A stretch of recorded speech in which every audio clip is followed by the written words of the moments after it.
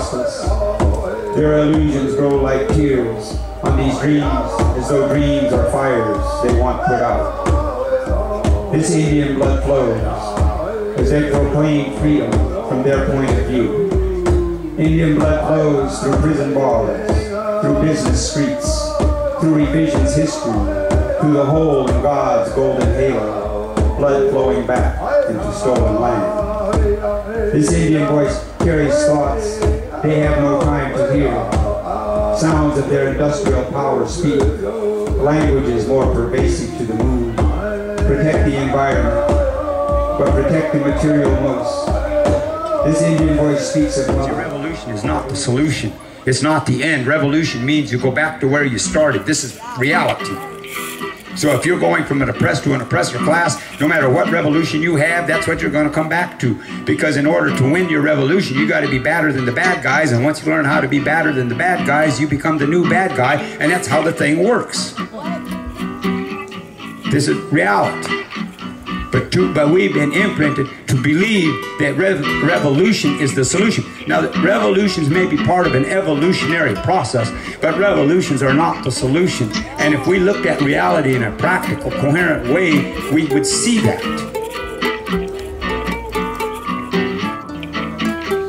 I hear people use the term seventh generation. I think it's cool because Indians use it and all this and that, you know, but hey, if there's really going to be a the seventh generation represents a longer evolutionary long-term context is really what it represents if we put it, translate it into English language and concepts.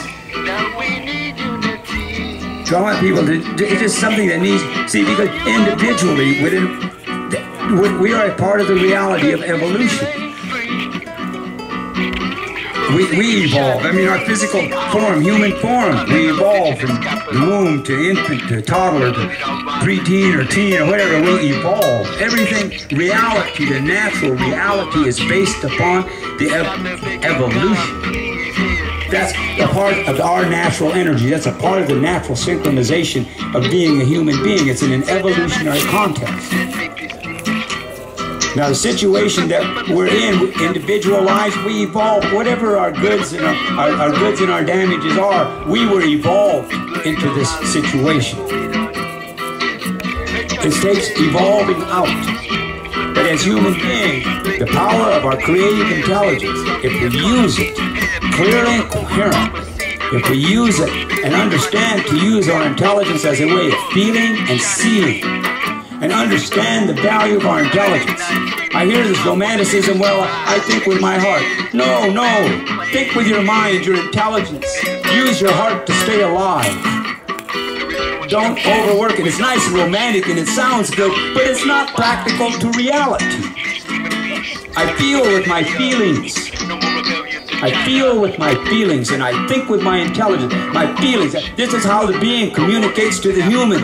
And the human's responsibility is to use the intelligence to manifest those feelings. But the way we have become imprinted, see, we've substituted. It's like judgment and recognizing, believing and thinking.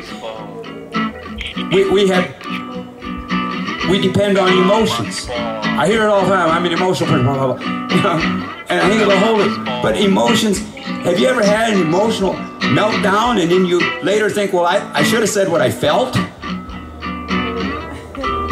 Because you didn't express what you felt, you just had this emotional meltdown. Well, see, that's a sign. Our emotions, to me, are repressed feelings that don't get felt. And then when they can't take it anymore, then there's an outburst, eruption of some sort, some manner, whether it's just inside the head or it splashes on the people outside your head. So through our feelings, there are certain romanticisms. All right, because I'm saying this as a native person because, see, we've been romanticized into what I consider a lot of times, it's almost like, I call it the fascism of romanticism. You gotta look this way, you gotta act that way, otherwise you don't fit the image. And it's been done to all of us in these different ways, shapes, and forms. So I'm saying these things, not to start anything, you don't need to agree with me, it's not about that. I'm going to say it, and if anybody thinks about it, then that's what it's all about. The power of our intelligence. We can outthink them, and they know it. We'll never outfight them. That industrial ruling class and the corporate entity, that industrial ruling class and the corporate right that they have evolved and set up, all right, to run the government, just to run the whole show. You know who they are, all right? If you want names, track down the names of the 2% of the wealthiest people on this planet. Get their names. And then get the minions that work for them and answer to them, and then you'll have a they. They are very real and they're there, but that's who they are. And when you look at it, dealing in terms of energy, they represent the smallest unit of energy on the planet. We represent the largest units of energy on the planet. But they have convinced us that power is in voting, power is in money, power is in property. They have convinced us that power is external and that we don't really have any power, that it's all external. And then we have been imprinted to use our power against ourselves through our fears and our doubts. Kind of how it works. Am I still making sense, or am I getting too nuts? This is T. Winnie, his quilt son. Now, what we're doing now is, I don't know any, whatever he's going to sing is new to me when I hear it. All right? But we're just going to do this because why not?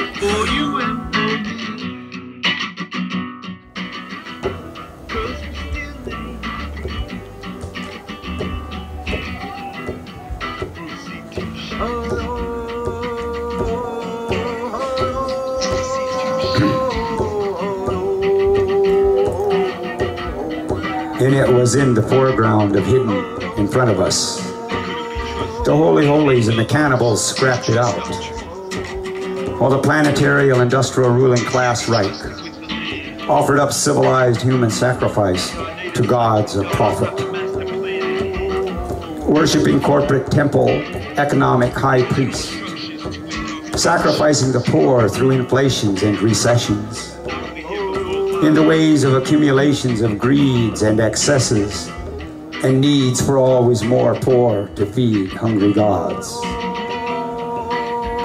In the faint sounds of jackboots rapidly approach. Maybe we'll recognize them when they come for us, or before our children are grown. That sound will be more familiar to them than the sound of our voice, with redistributions of the wealth redistributed upward, in the neon serfdoms where peons are called peasants, and the serfs are being divided into tomorrow's debtors to carry ruling class wealth on the backs of their children, while the predator classes try hiding the scent of reptilian in the neon and promises of all the promises we can want. But if we listen closely, we can hear the scent of reptilian leaking out of their religions, economics, politics, and mouth. As the industrial Reich paints its 1,000-year nightmares, industrial military complexes manufacture mass individuality. Corporate Nazi enforcers wearing brown shirts of any colors, defining rules of freedoms and industrial law class systems, as their shepherds herd us into the corrals we pretend aren't. Now, even as the holy holies and the cannibals scrap it out, the cannibals created and used to their advantage the